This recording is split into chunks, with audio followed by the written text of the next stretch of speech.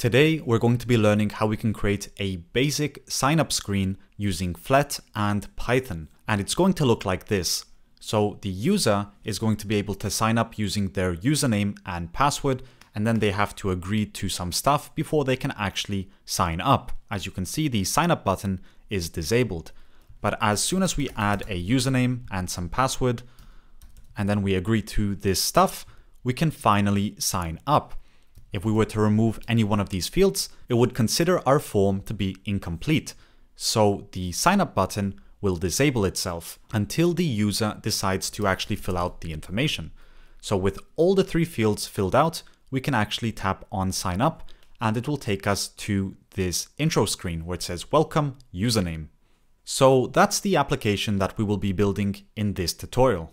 Now the very first thing we need to do is create a new empty Python project. And you need to make sure you actually have Flet installed. And if you don't, you can just go to the terminal and type in pip install Flet. And that's going to install everything that you need to actually use Flet in your Python project. And with that being done, we can now take care of the imports. So first I'm going to import Flet as FT. Then I'm going to import from Flet the text field, the checkbox, an elevated button, the text, the row, and a column. And finally, I'm going to import from flet_core.control_event the control event. So those are the imports that I'm going to be using. Now this project is not going to be using any architectures just yet, and we're going to explore that later on as we learn more about Flet. But for now, we're still going to create a single component or a single entry point to our program. And all of this is going to be done through main. So here we have a function called main, which will take a page of type flet.page. And I'll annotate this that it returns none because we are only running this function. Now let's take care of the basic setup, such as the page.title, which will just be sign up. Then we have the page.vertical alignment, which I will set to ft.main-axis alignment, and I want everything to be centered. And with the page.theme mode, I'm going to set that to the theme mode of light. I want this to be in light mode. Otherwise, it's going to default to whatever your system setting is. Next, we can change the width of the window by referring to the window width, and I want that to be set to 400. And the height will also be set to 400. And I do not want the users to be able to resize this. So window resizable is going to be set to false. And that will take care of the basic setup of the window. Next, we want to set up our fields. And this is where we will create the text field, the checkbox, and the elevated button. So first, we want to create some text fields. And the first one will be the text username, which will be of type text field. That's going to equal a text field with the following arguments. The first one being a label, that will be set to username. Then we have the text align, and we want the text to be aligned to the left. So ft text align dot left. And the width is going to be set to 200. And for the password, it's quite simple. We're just going to duplicate this, change the username to password, and this we need to change to password as well. Except there is one thing we do need to change because we don't want anyone to see that we're typing a password. So we're going to set the password parameter to true. And that's just going to convert the text to bullet points. Then we want to create a checkbox, which will be called checkbox sign up of type checkbox. And that will equal a checkbox with the label set to I agree to stuff. And the initial value will be set to false. And finally, we just need that submit button. So here I'll create something called button submit, which will be of type elevated button.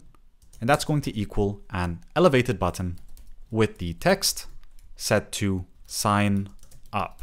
The width will be set to 200 and disabled will be set to true by default.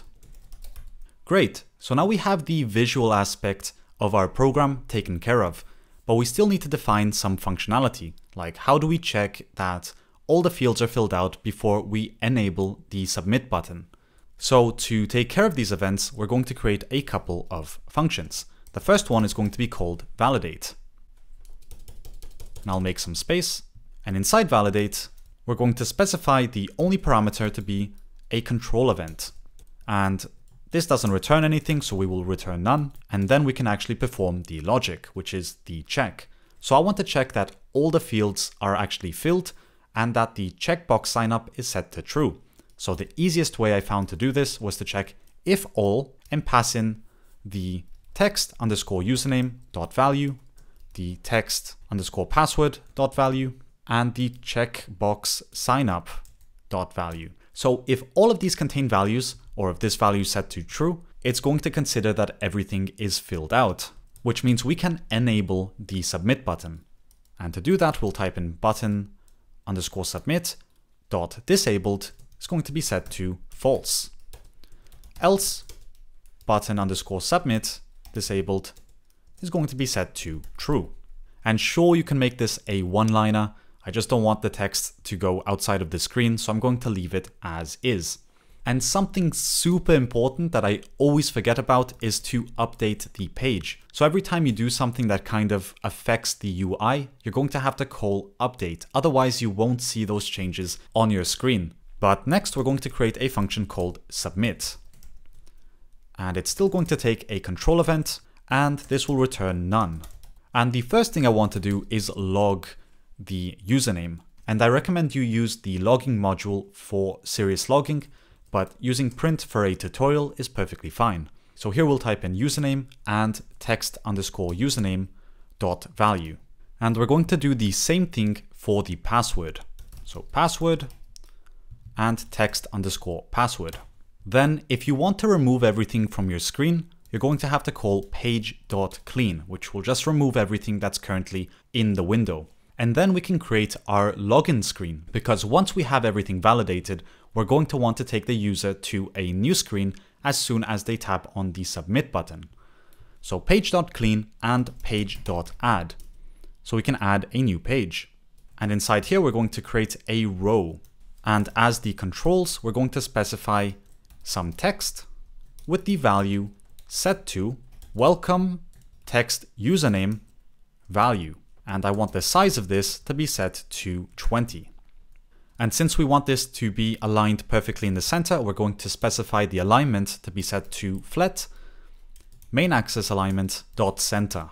And that will take care of the functionality needed to create this login screen. But we still need to link the functionality to the actual fields. So to do this, I'm going to refer first to the checkbox underscore signup button and refer to onChange, where we can actually insert the functionality that we want to use as soon as the user interacts with that field. And for here, we need to insert the validate function without the parentheses, because we're not calling it, we're just linking it. And the same thing is going to happen for the username. Every time we change it, we're going to just call validate. And also for the password. So text underscore password. And then for the button underscore submit, we want to provide an onClick method, which will be set to the submit functionality. Finally, the last thing to do is to actually render our main page. All we did until now is create the functionality and the actual fields, but we still need to position them in our page. So to do so, I'll type in page.add, and the first element will be a row that will take some controls, and the first control is going to be a column. And with this, we can center everything quite nicely in the center of the screen. Now we have to open that up as well.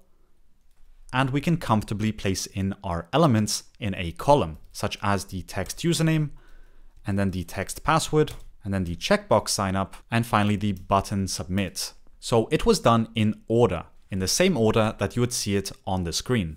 And for the row, as always, we're going to specify the alignment to be set to ft main axis alignment dot center. And that will take care of the main function. All that's left to do now is to actually run it. So let's test it out by creating our if name is equal to main check and running the ft app with the target set to main. And if we run this, we're going to get this sign up screen. And we can test it out by typing in some random username with some random password, and that we agree to stuff. and you'll see that the sign up box or the sign up button will become enabled, which means we can actually tap on sign up and it will welcome us IvazDKFVADFKS to this new app. That's a sick username, by the way. And if we go back to our script, you'll also see the log message. But let's run it one more time because there's still other functionality we need to test for, such as what if we only enter a password? And what if we agree to stuff, but we don't provide a username? Well, as you can see, the sign up button will not work. And if we say the username is hello and we remove the password, that won't work either, which means our program is working just as expected. So let's insert our password and let's sign up once again. And it's going to clean that page and then provide us with a new screen, which is our welcome page. And we can go back to our program and we can see the log message for that. So that concludes our second app made in Flet. There's still a lot for us to improve on because at the moment, none of this is reusable. We created an app, but it's all stuck in a single function, which means we kind of shot ourselves in the foot.